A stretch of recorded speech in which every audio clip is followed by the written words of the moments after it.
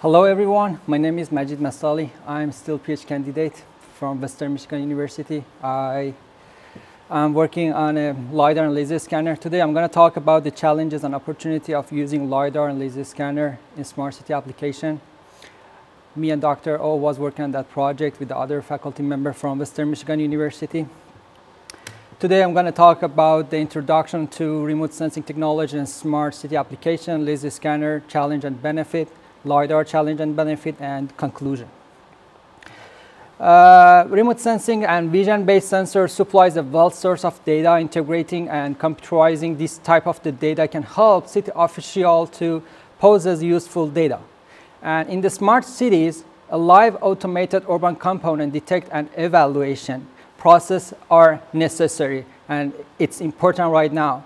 Remote sensing sensors such as a LIDAR and laser scanner supply a 3D set of data that you can use in each steps of the decision-making process in city. And the point cloud data will be used to extract different 3D objects in urban element decision. A smart city is a complex management system that project failure can have important effect on each side of the city, and they develop and deploy effective service for complex projects. So technology in a smart city offer the integrated solution to implement complex issue in a sustainable way in mega cities and smart cities. Smart cities these days rely on a smart community, and the smart community rely on connected vehicle. And the connected vehicle mostly right now it's rely on autonomous vehicle. And the autonomous vehicle these days rely on the big data processing. So big data processing is one of the most important aspects of the smart city these days. Right now, smart city operation plans is based on 4 phases: planning, design, implementation, and operation.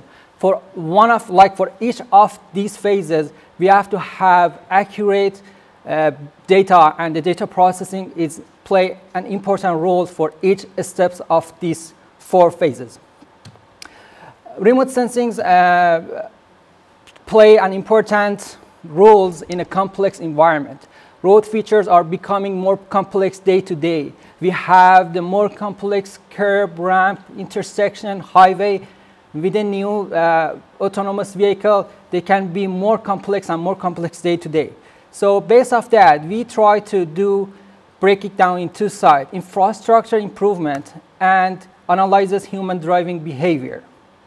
For the infrastructure improvement, we try to use the ADA as one of the most important regulation standard that called American with Disability Act. And for analyzing human driver behavior, we try to do motorist and pedal cyclist interactions.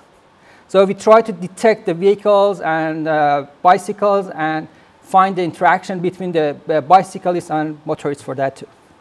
So why we are talking about the remote sensing? Because the remote sensing is an important emerging technology that small, low cost, low power, multifunction sensors and producing high resolution data that could be a primary source of data for many complex dynamic urban environments. So a high resolution data is not only can be used to extract and access a static object, but can use for the dynamic object action, object detection. So analyzing human driving behavior to identify the variable definition challenge object and maneuvers is visible with the remote sensing technology. Laser scanner is breaking down in 2 sides. Laser scanner can do stationary. That's a picture that you are seeing on top pictures is a laser scanner C10. That one is stationary. So every time that you want to make a scan, you have to make it a balance and everything and connect that one to the computer to scan the environment. And they can scan up to 50,000 points per second. And took 2 to 5 minutes for each time that you are scanning the environment. However, the LIDAR is another technology that can detect up to 60,000 points per second and can do continuously measurement and capturing the data. So the LIDAR can install on top of the Segway, the LIDAR can install on top of the vehicle, the LIDAR can install on top of the bicycle. So we don't basically have that too much limitation with a LIDAR if you have the moving object. So after that, it's object detection in the data or the result of the data that you are getting from the remote sensing. So the LIDAR and laser scanner collect information based on the distance from the laser scanner or LIDAR. And the LIDAR and laser scanner are widely used 3D modeling creation in point cloud data.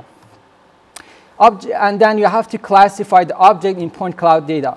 So it is essential to extract objects such as the edge, pedestrian, curbs, vehicles, and etc.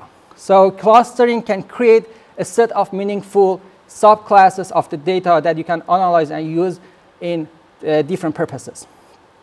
This one is a picture of the result of point cloud data from the laser scanner. Each color that you can see here is a one-time scanning. So every time that we scan one area and we connect it to the next one, it's showing one color. So we put all of them in one picture that you can see all of that. So the blue color, the green color, the pink color, the red color is meaning of one-time scanning with a laser scanner. So the data going to be look like that. So it's important to detect the object in that environment. We have around 70 million points of data in top pictures. So we have too much of the data to analyze that one, to detect the object that we are looking for. So right now I'm talking about more laser scanner challenge and benefits. So for that one, as I told you, the ADA, American with Disability Act, is one of the base regulations that we were used. So ADA is 1990 law that included of the civil rights law that required the same general protection for individuals with disability. And the ADA intend to address all public facilities in the long term provided services, and the focus has been the assorted variable including topography, accessible road, and curbs. And also detecting the status of a route, accessibility in essentials in the analysis. So just to give you an example how that's going to be taught. So for accessible guideline for accessible roads, the maximum allowable running grade without handrail should be 5%. The maximum allowable running cross slope should be 2%. And the maximum allowable vertical challenging level should be 6.4 millimeters. So for that one, we developed a methodology how we can get the data and how we can analyze the data.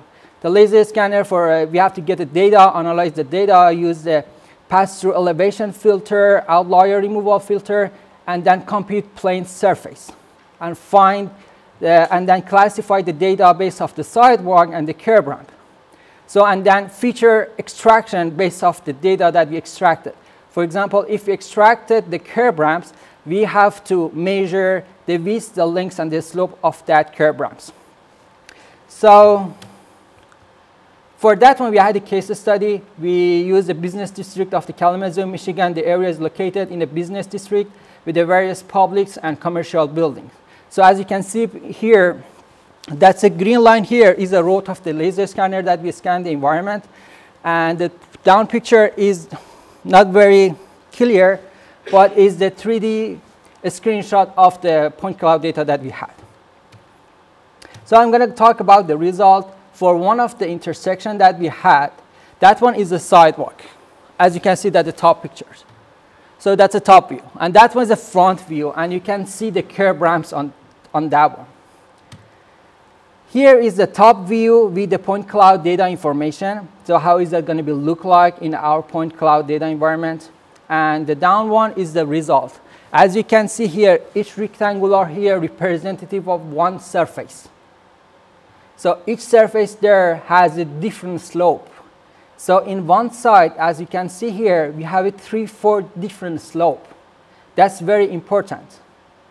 So after that one, we analyze the data for the slopes and for the curb ramps and for the sidewalk ramps. As you can see here, I've just put the number for that one, 1 to 8. And the red color, number 2 and 3, did not pass the regulation. We already developed the automated method that can measure and compare the existing infrastructure based off the laser scanner and comparing with the existing infrastructure and say this infrastructure passing the regulation or not.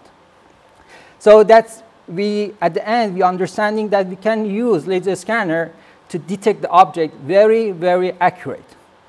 So usually the accuracy we compare with the manual measurement with our own proposed method, and the accuracy was 99.8%. That one is the laser scanner side, and then we move to the LIDAR challenge and benefits. So as I told you, the LIDAR is a continuous object detection process or scanning environment. So the LIDAR is this type of environment. As you can see, this is a picture of the one frame of the LIDAR. So you can see the trees here, the kind of like a building around the trees and all that type of things. So the transportation are getting more complex these days. So more complicated interaction between the vehicles and bicycles, and analyzing driver behavior is a critical topic in the traffic engineering and management, and developing a platform to detect object and measurement is desirable right now for every city all around the nation. This one is the very short video of the LIDAR, and as you can see here, the LIDAR is moving and they can detect the object like the vehicles, the building, and all that type of object that they are moving. And also in the right picture, you can see the exact location of the LIDAR on top of every devices that you put. So you have the accurate GPS information, and also you have the different information from the environment of the LIDAR that you have. So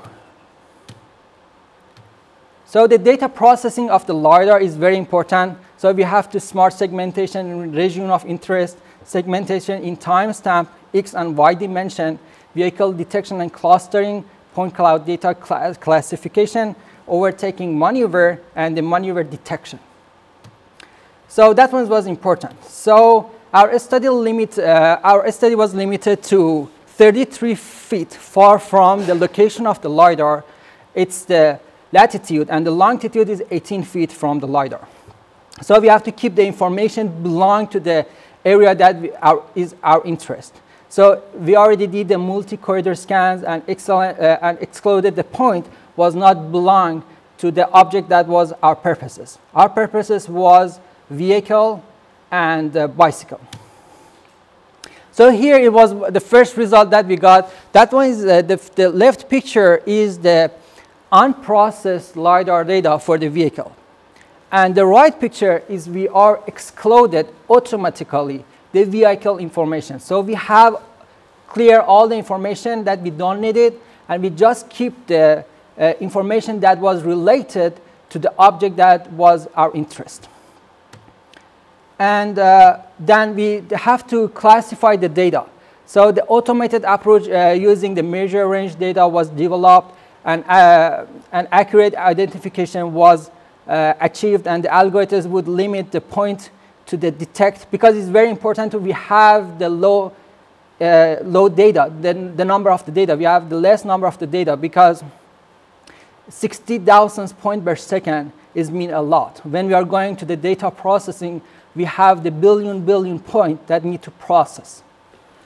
So the smaller size of the data at the final data set point would reduce the processing. It's important how we can get the data. 60,000 point time by the second or minutes is very big number that need to process at the time. So they need really powerful computer to analyze that information that sometimes is not desirable for autonomous vehicle that we have right now.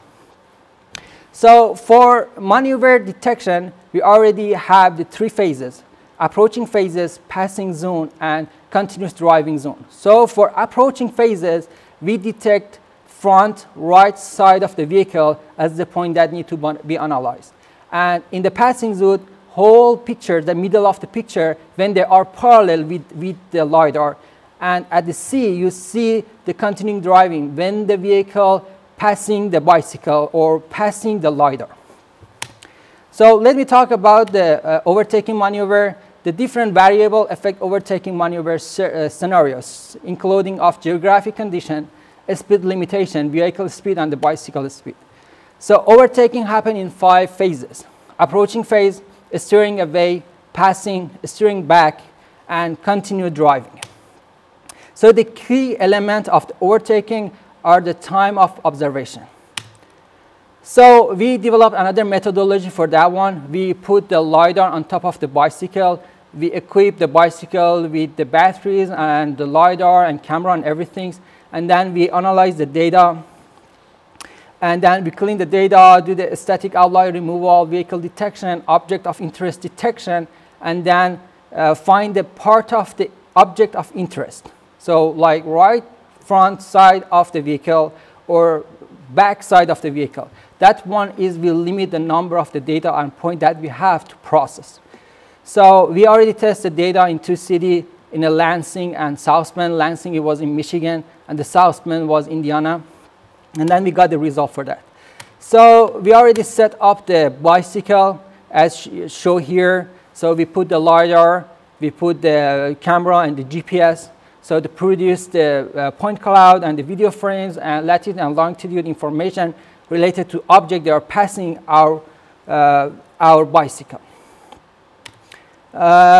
City selection. In 2016, 58% of the pedal cyclist fatalities did not occur and at intersection. 71% of the pedal cyclist fatalities occurred in an urban area. So it was very important to select the city and the road that was important for us.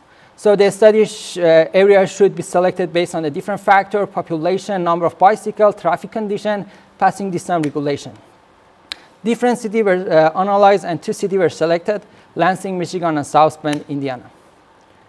So in Lansing, Michigan, we had a total number of 143,000 data frame, about 239 minutes data collection, and 378 vehicle maneuver were detected. And the different city, different road was scanned: West and East Kalamazoo, Pleasant Grove Road, Kavanaugh Road, and the Miller Road. And that one is a map of the road that we had: 2-lane, 3-lane with a different speed limit. And in the South Bend, a total number of 125,000 data frame were analyzed, and about 209 minutes data collection and 452 vehicle maneuver were detected, and the different road was studied. And that one is the picture of the roads and in the South Bend, Indiana. This one is a result of the West Kalamazoo Street. That one was the relation between the vehicle speed, bike speed, and the longitude distance. As you can see here, this picture is representative of the vehicle in passing zone, and that one is a relation in the vehicle in the approaching zone. As you can see in the approaching zone, with the increase of the speed of the bicycle, the speed of the vehicle was increased, and the longitude distance between the bicycle and the vehicle was changed.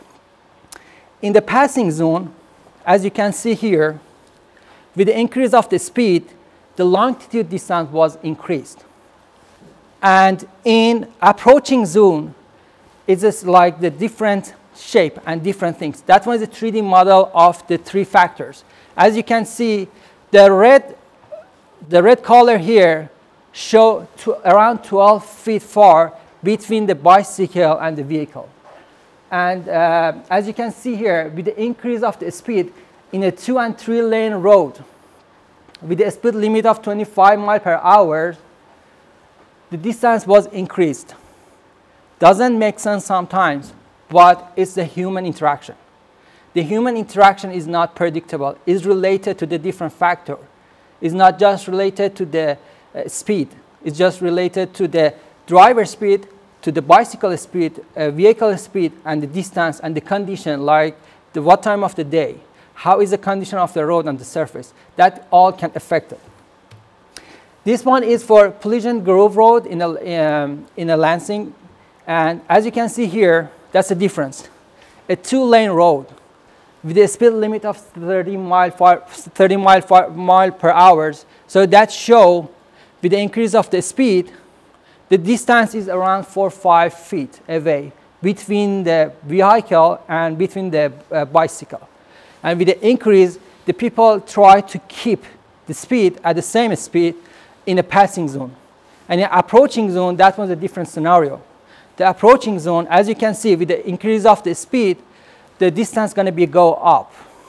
So that means if they are driving faster, they try to be away from the bicycle when they want to overtaking of the bicycle. So that's important things. So this one is the Lincoln Way in Indiana. That one is a 3-lane road with a bike lane and sharrow. So as you can see, with the increase of the speed of the bike, the speed of the vehicle was increased, and the distance was not changed that too much. So they have the same speed with the increase of the speed, same distance with the increase of the speed. And same things for approaching zone. So that show in Indiana that they don't have any regulation or standard, like a law, like passing law, 3 feet or 4 feet. They are keeping the same distance before they are arriving to the bicycle and when they are next to the bicycle. So that's very important. This one is the Portage Avenue in Indiana too. Again, same scenario. The people in Indiana, they don't have any passing law, but they try to keep the distance same when they are approaching and when they are passing the bicycle. So that's very important. So we can find what's the reason of the passing law, what they can affect it in our environment. This one is the trajectory data for that 4 city. As you can see, it's a top picture. Each color there representative of one vehicle. So how they are moving before they are arriving to the bicycle and when they are passing the bicycle. So that was like around 50 vehicle maneuver trajectory. And the down picture here is the trajectory of the bicycle when the bicycle passing and scanning the environment. That one is the trajectory, so all object was detected in that environment. This one is for Pleasant Grove Road, so it's about 66 trajectory was detected and 66 vehicle was analyzed. And that this one is for Lincoln Way, and that one's 35 trajectory was detected. And this one is for Portage Avenue, and that one 77 vehicle was detected. So for the conclusion of my study is this study demonstrates that LIDAR and laser scanner can be used for static and dynamic object detection. Data acquisition and 3D modeling facilitated the evaluation process of the local facility with the regarding of the ADA requirement, and the road feature were distinguished from off-road feature. All possible vehicles were tracked and analyzed and detected, and the trajectory was created, and the driver behavior were analyzed. And thank you. If you have any question, I would be happy to answer your question.